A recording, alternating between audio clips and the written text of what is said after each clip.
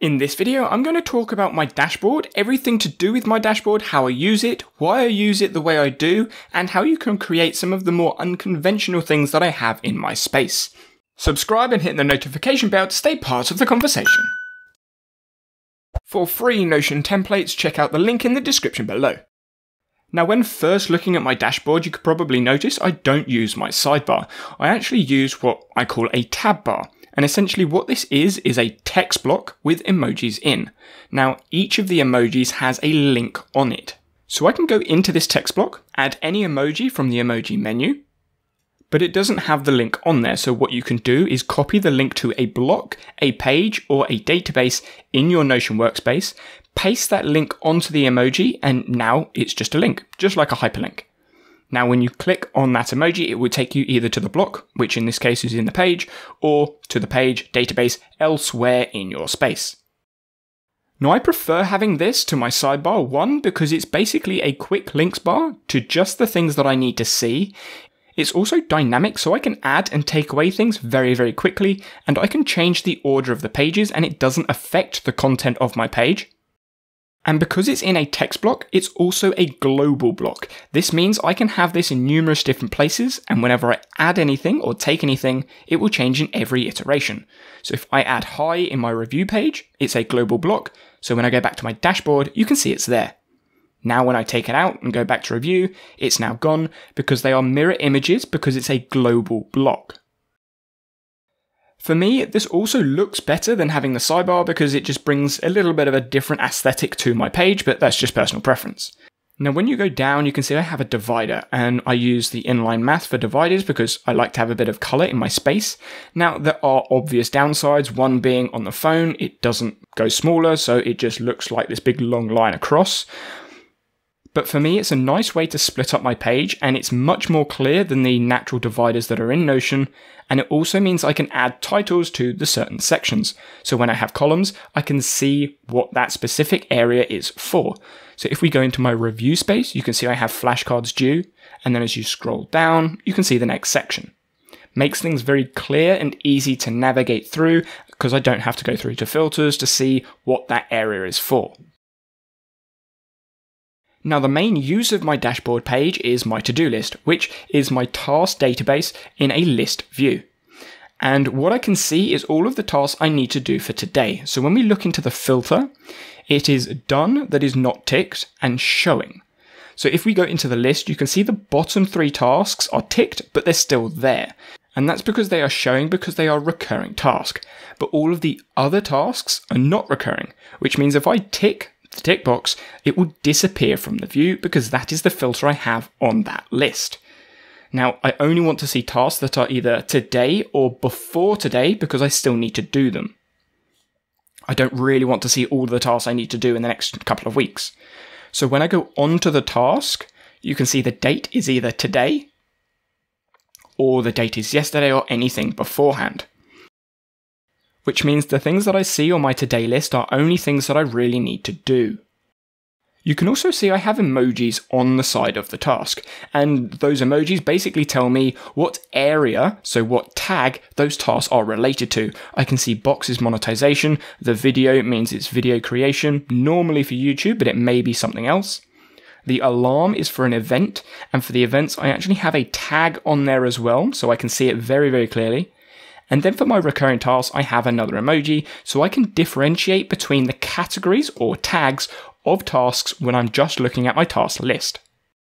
I also sort my tasks by due date of the project. So you can see all of these are tasks, but they are related to projects.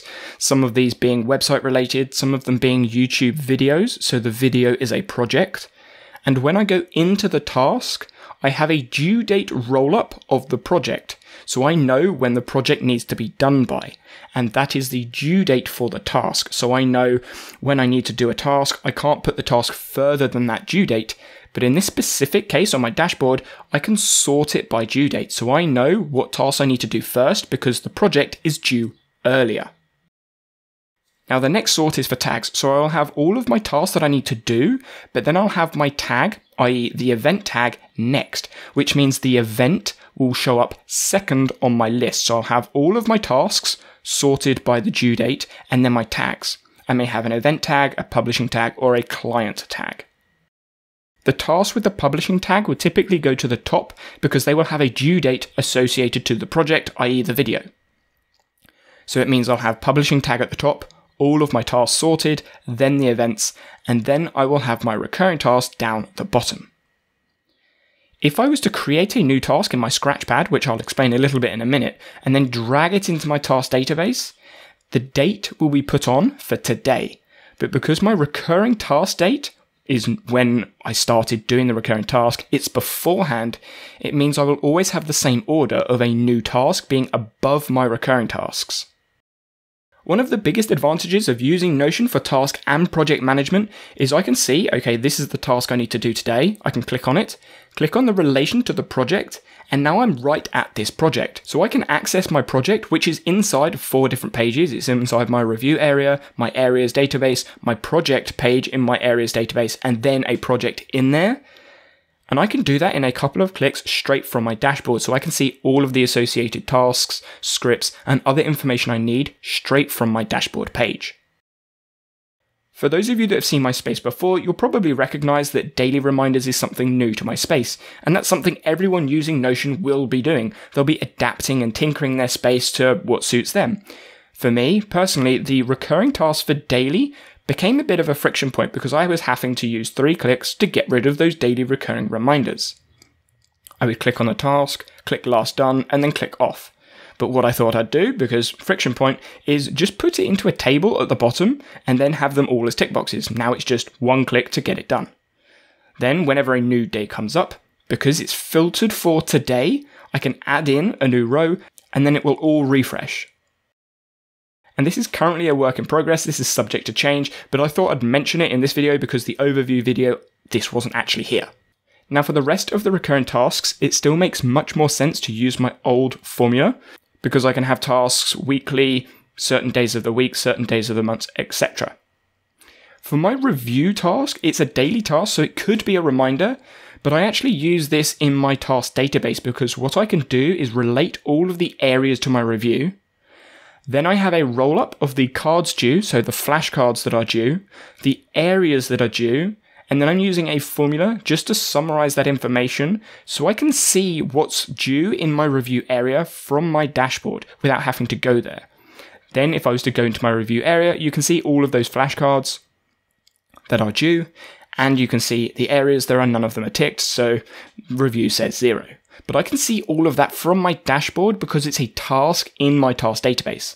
If it was just a reminder, I would need to go to the review to see what I need to do.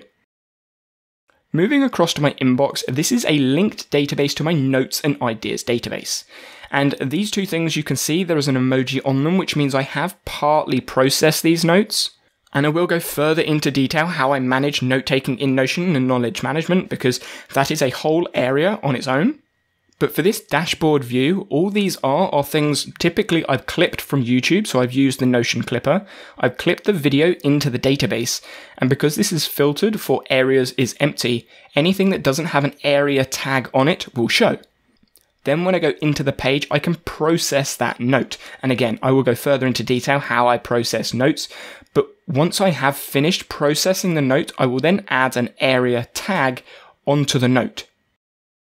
So again, if I go down to my Scratchpad, just for an example, I'm going to create note, and then you can see I have different templates depending on what sort of note it is, or maybe it's an idea. But once I've either processed the note or I've filtered the note for some reason, I can then add in an area. And once I've added the area, say it's blogging, for example, it now doesn't show in my dashboard view because it has that tag. And because this is blogging, let's just use the blogging template as an example. It's going to put the emoji on there. It's going to show that it's an idea because that's the template that I've used. And now it's not showing in my dashboard space, in my inbox, because it's showing in my blogging space, which is where I need that information. So you can see when I go into blogging, there is that note that I've just made. Now, I don't obviously need that note because there's nothing in it, so I'm just going to delete it. But that's a very quick example of how I use note-taking in my dashboard from the clipper and then add an area tag to it so it appears in the appropriate place. Now I have kind of already gone over my scratchpad, but essentially it is just a space where I can put text blocks for either numbers, words, references, anything that comes to mind that I don't really want to action straight away. I can just type it down. If it's a task, I can drag it into the task database. If it's a note or idea, I can drag it up into my notes database. And if it's something I just needed to write down for a quick reference, maybe it's a phone number or an ID number or something like that, I can type it in and then just delete it when I'm finished. As I scroll down, you can see I have my calendar area. Now, personally, I don't use Google Calendar anymore. I used to when I did a lot of time blocking, but now I don't. If you're interested to see more of a comparison between Google Calendar and Notion, make sure you check out the video I did on that. But for this specific use case, I have all of my events in my Notion calendar, which is actually my tasks database. Then when I go into the event, I have the links that are needed. So in this example, I have the Crowdcast link in there, so when it appears on my task list at the top, because it's the same thing, I can go straight into the event or the task and click on the link. This database is filtered for tag is event, so whenever I add anything in this view, it will automatically add event tag to it. And then I have it for done is not ticked. Because these are actually technically tasks, because they're things I will do, I could show all of the tasks that I've done, but I don't want to see the ones that I've done. I want to see the ones that I need to do. So I show the ones that need to do. I do have a second view in this calendar view, just in case I'm planning things out and I need to see if the day is busy. So because my tasks and events are linked together, they're in the same database, I have a view for tasks and events, which means if I'm planning to book an event, book a meeting, I can plan it around the tasks I have, or I can move the tasks appropriately so that I can have the event at the right time. Now as I scroll up, you can see I have the events in my task list. If I was to tick those off, they would disappear from my task list and my task calendar view. If you're interested to hear more about how I use Notion, make sure you check out this video over here, and I'll see you there.